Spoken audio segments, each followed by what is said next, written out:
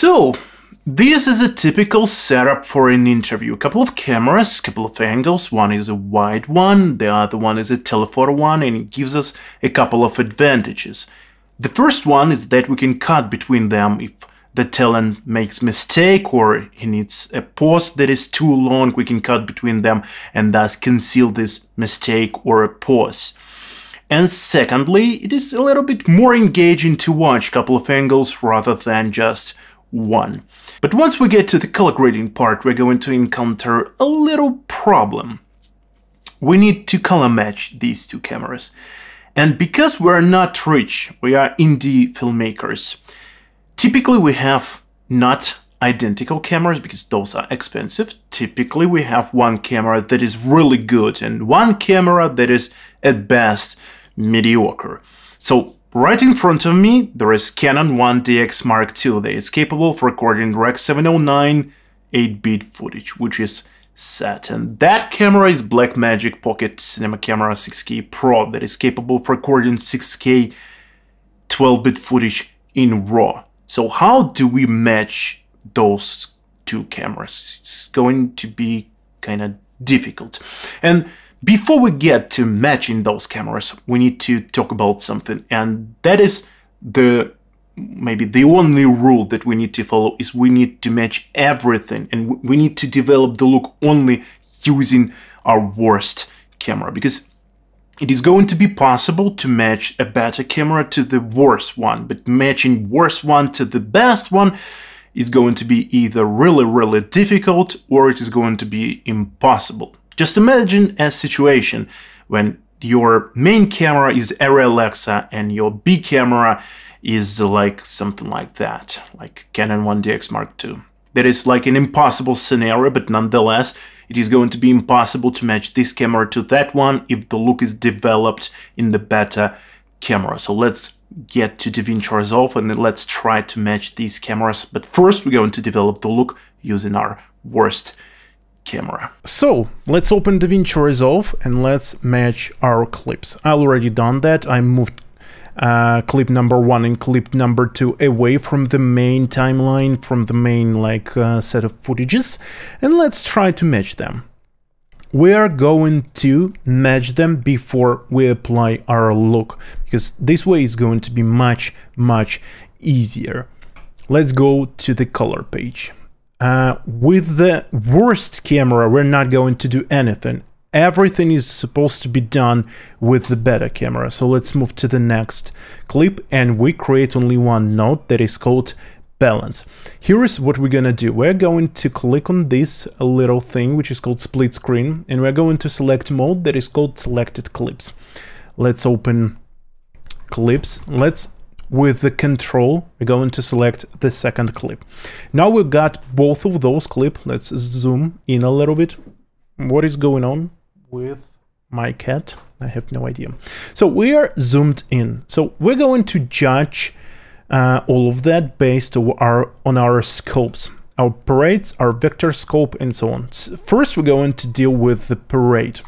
Let's disable the node. This is what we had before, and this is what we ended up with.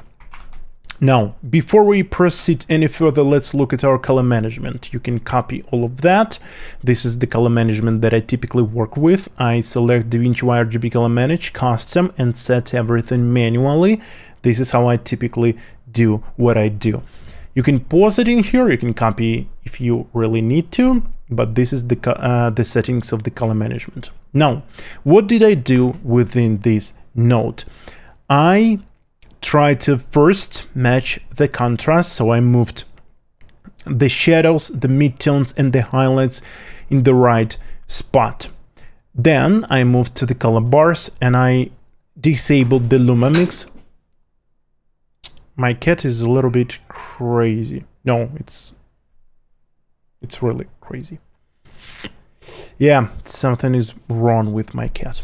Anyways, I disabled Luma Mix. Why did I do that? I explained in the NF video. If you want to watch that, link will be in the description. And I subtracted some parts from the gain, from gamma, from lift, introduced some of the color based on this Luna. Are you okay? Is everything fine?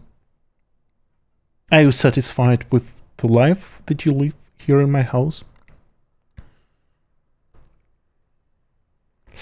Okay.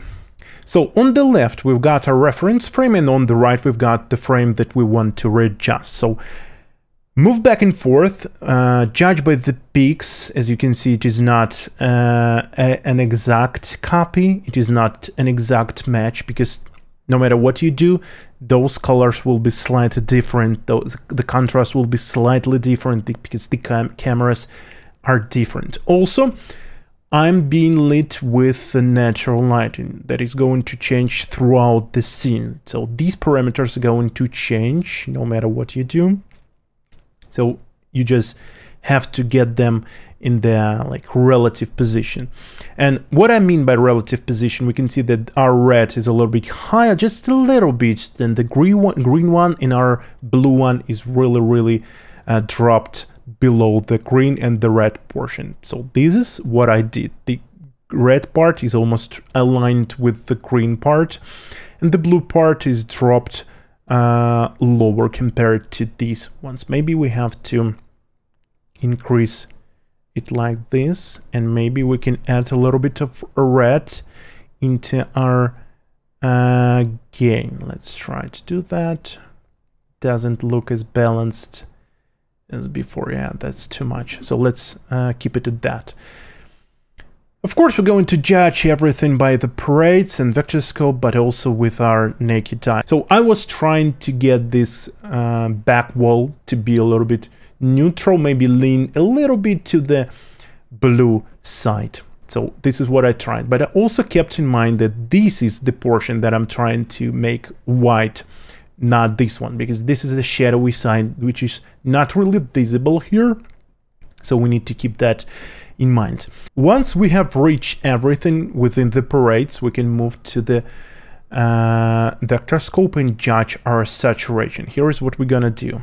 I'm going to disable that and go to the vector scope, and now go back and forth between them and see that, well, maybe this is a little bit more saturated, maybe just a touch, maybe just a little bit. Why didn't I notice it in the beginning?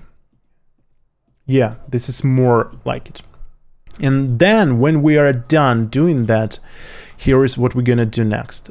I have a look that I have here, and I applied this look to this image. I watched it through, made sure that nothing is breaking, nothing is collapsing, that look is staying untouched, that everything is fine. And then I just grabbed a reference frame, a still, in here. So just right click, grab still, or press F13, which is not available on the keyboard, only available on a dedicated panel. But nonetheless, grab still. Then we're gonna move to our next clip, open our gallery, right click, and append node graph.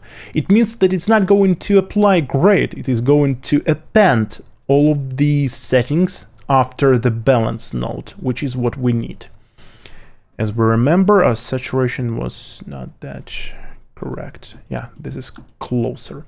So now our look applies perfectly because we balanced the image beforehand. So this is the basic rule. You need to balance the image before you apply any type of look. Before you continue grading and coming up with any type of look, you need to apply a balance node before that. So what did I do in this look? You can watch several of my videos and understand what I'm typically doing with my looks. Links will be in the description. And for this video, this is everything that I wanted to say. Thank you everybody so much for watching. I'll see you in the next one. Bye.